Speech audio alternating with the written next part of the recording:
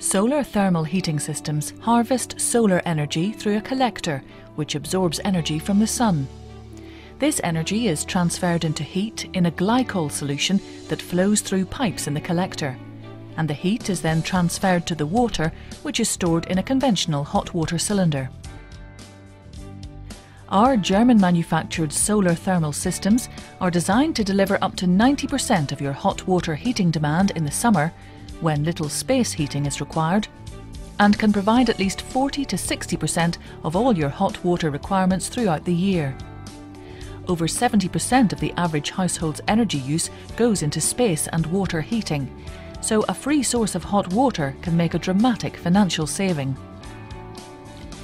A solar thermal water heating system consists of 3 main parts. Now let's take a look at the process, step by step. An evacuated solar collector is fitted to the roof to absorb the sun's heat and transfer it to the fluid in the solar circuit pipes. The solar circuit transports the hot fluid from the collectors to the hot water cylinder.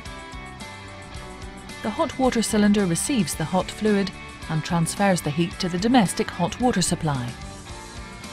Of the many benefits resulting from the installation of a solar thermal hot water heating system, the 3 biggest ones are as follows. 1. An immediate saving on hot water bills. 2. The extended life of your boiler by up to 60%, having reduced the amount of heavy work required to heat your hot water. 3. Long-term financial reward from the tax-free income proposed by the government's Renewable Heat Incentive Scheme.